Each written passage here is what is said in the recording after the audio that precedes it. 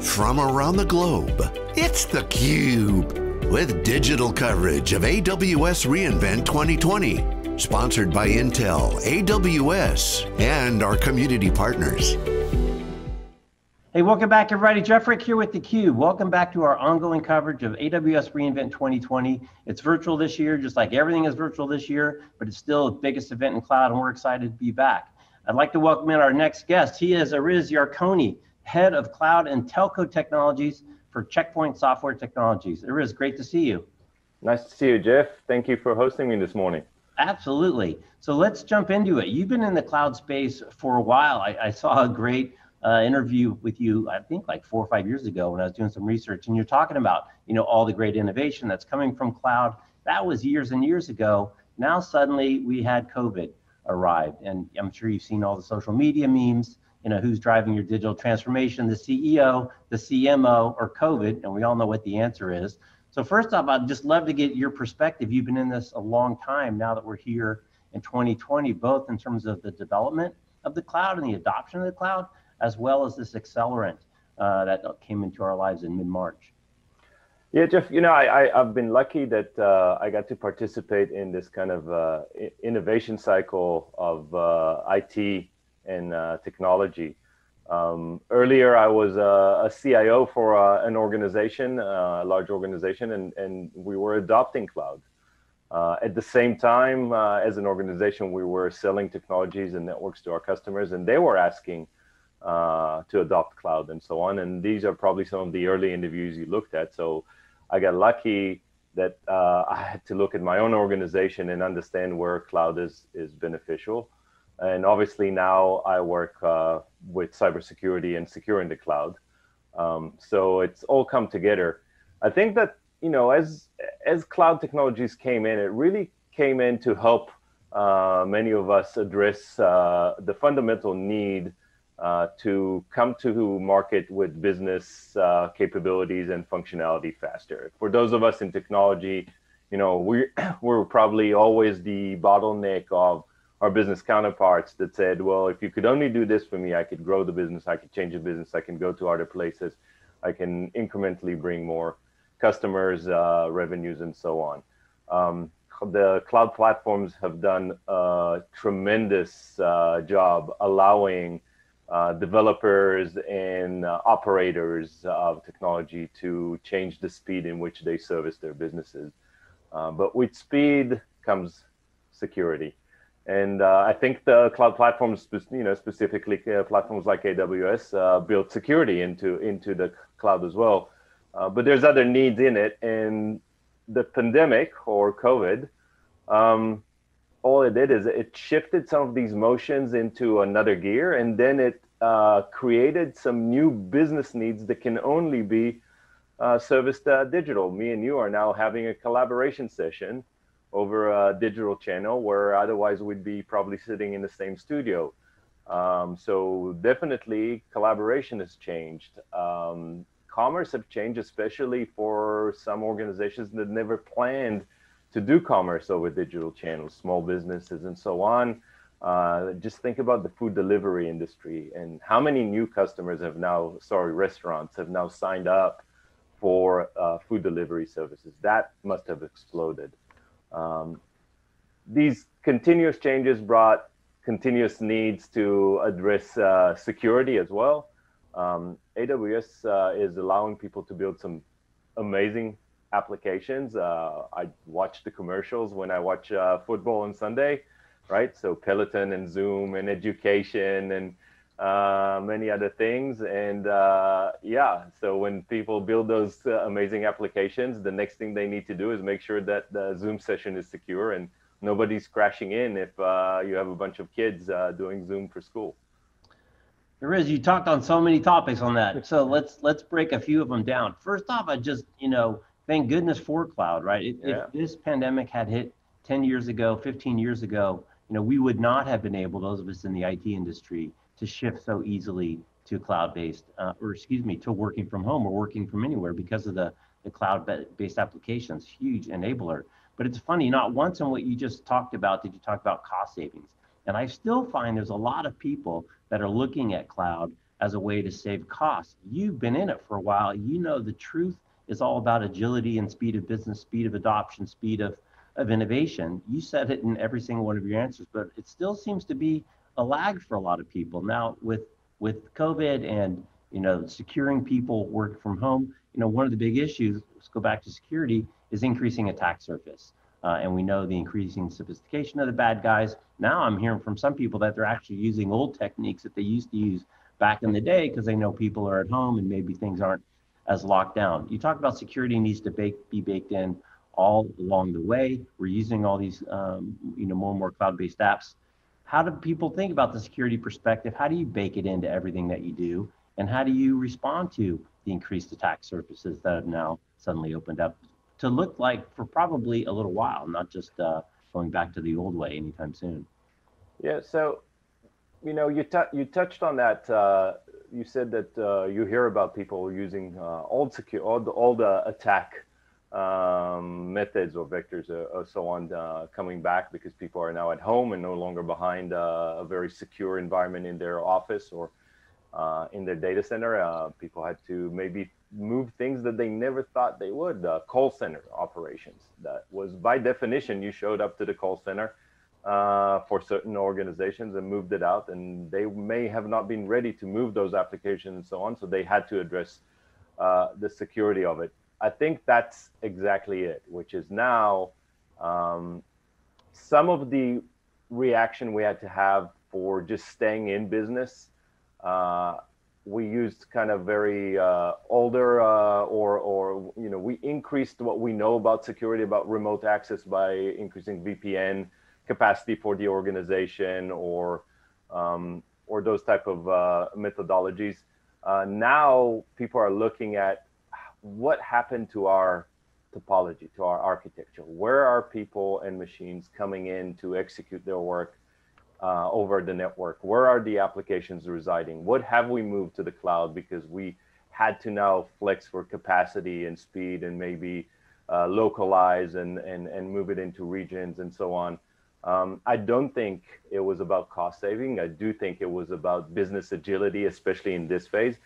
I actually think that at the end of the day, the big benefit from cloud is business agility.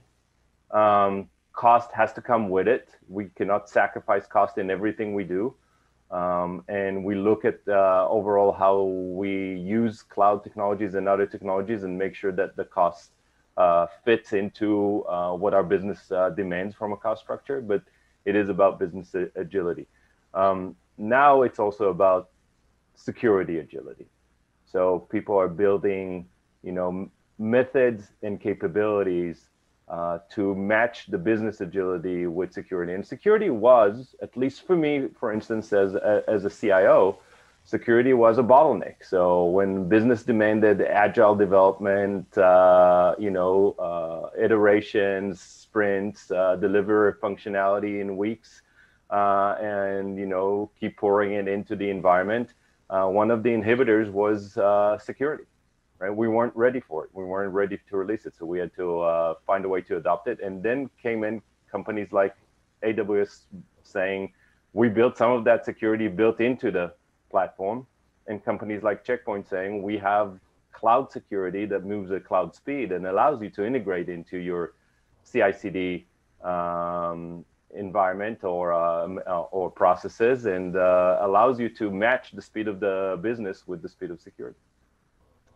Yeah, that's great. I mean, again, I agree with you 100%. It's all about agility and speed of business and being able to move faster. It just always surprises me how many people are still kind of stuck on the cost saving piece. And then the other thing, of course, which you're super aware of, and if you've ever been to one of, kind of the technical keynotes at AWS reInvent, the amount of investment, that they can make in infrastructure, including security, just completely overshadows anything I as an individual company can invest just in terms of the resources. And then somebody like you guys can leverage on top of not only using the massive Amazon, kind of core investments in security at the infrastructure layer, but then all the stuff that you guys can do in terms of securing the enterprise and helping make sure that, the right people have access to the right information at the right time, but not a lot more than that. I wonder if you can, talk about, kind of zero trust and some of the evolution within security in terms of the posturing and how you, kind of make assumptions. As we said, it's no longer a wall anymore. It's no longer talking about having these physical borders or even logical borders, but it's really about access and breaking down access even to the person and the application and the data, et cetera. Yeah, I think you asked specifically about zero trust, and I think that we want to move, maybe want to keep the theme here around the application security and so on. I'll get to zero trust at the end. So one of the things that definitely is thematic or we see happening is in the evolution, in the maturity curve of adopting the cloud, the initial adoption was, maybe some lift and shift from organizations, and the IaaS layer was a big player. But the PaaS layers of the cloud are where all the interesting happen, where all the exciting services, all the innovation coming from organizations like AWS, all the enablers for business agility and capabilities are coming from there. And when you start developing your applications for that PaaS layer, or you start leveraging the services, the type of security changes. So you're no longer looking at network security or maybe northeast, east, west, north, south, east, west type of security on your network. You're now looking at securing APIs and securing the backplane of the cloud from those services that they give you. You got to encrypt your buckets. You got to make sure your security groups are correct. You want to make sure your serverless functions are not executing anything malicious in them or talking to IP addresses they shouldn't be. Same with your container. You want to make sure that your container code is scanned properly. You didn't download anything in there that's malicious, and obviously have runtime security, both to make sure you're compliant from a posture perspective. Compliance may require you to be PCI compliant, one of those. So the elevation in which you execute security changed from the stack, from kind of a traditional stack. It requires different capabilities, and between what AWS has built into the platform and what Checkpoint puts together in CloudGuard, this is the big target. Then we get into, okay, so how do you access all these great things that we just built, right? So we built this great application. It's sitting on AWS. It's using some of the great services there. How do you get to it? Who gets to it? How do you get to it? This is where some of these, SASE and zero trust come in, because what happened is you used to come into a lot of enterprise applications from the data center. Then we moved some web apps, and you came over the web into the application. So we have some web firewalls and security for that. Now you're getting into every application from the edge of the network, because we are all at home, or we used to be traveling, but a lot more of us are now at home, coming over the edge of the network. We're adding IoT devices coming off the edge of the network and so on. There's a lot more volume coming at you, and you got to find different ways than just VPN authentication of the traffic into. So we are coming into the age of having to identify who's coming at the application, at the capability at any given time. And that's where you come into the framework of zero trust. Every time you come in, I'm going to authenticate that is you. And there's different methodologies in there. For instance, one of the things that we just added to our portfolio is the ability to put an agent, let's say, in your around your AWS application, and allow remote access with no VPN to your enterprise app to an acquisitional company we call Odo, without having to put a VPN. So the administrator defines what applications are connected to the connector. They define who's the users that are allowed, and authenticates them based on the authentication framework, let's say Okta or something like that, and allows them to come in. And those are the type of capabilities you need in these new frameworks of how do you get to these great applications we're building. Right. Yeah. And you touched on something really interesting, right? Which is the complexity is only going up. As you mentioned edge, you mentioned a little bit of IoT, right? So as 5G comes on board, as IoT gets increasing amounts of traction, all these applications are API based. There's all types of information flying back and forth. So I wonder if you can share kind of your guys' thoughts on, applied machine learning and artificial intelligence to help, kind of get through all the signal, or excuse me, all the noise, find the signal, and really, bring more automation to help the security experts and the security systems be more effective at their jobs. Yeah. So I think a lot of what we talked about until now was establishing a new perimeter. There's not really a perimeter, right? Because we talked about the perimeter has grown and it's fuzzy and it's at scale that really doesn't allow you to say, I have a perimeter, so you have to authenticate everybody. But like you said, with that speed and scale came a lot of data. You got a lot of logs running in there. You got a lot of events. You got a lot of things that you can look into.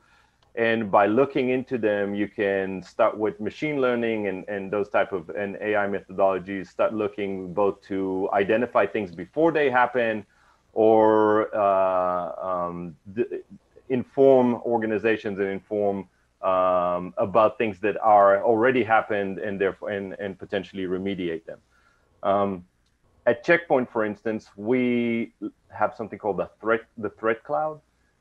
We collect these events from every gateway, every appliance, every virtual appliance, every type of security agent that we have around the world into the threat cloud. It processes, and I'm going to throw a number there that's the close to about 80 billion a day transactions. And 80 billion with a B. Yeah, and it allows us to process, to apply machine learning and AI algorithms to find threats and then inform all these great Checkpoint security agents out there of new threats and prevent those threats from ever happening in the environment, right?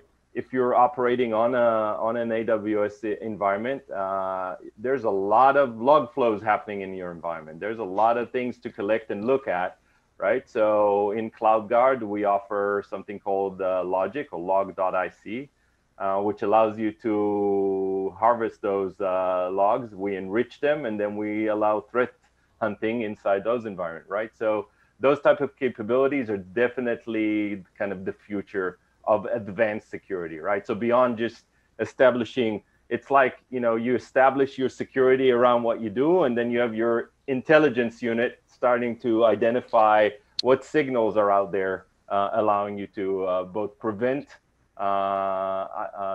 security breaches or any type of threats, but also remediate any you find the traces of things that happen and remediate them.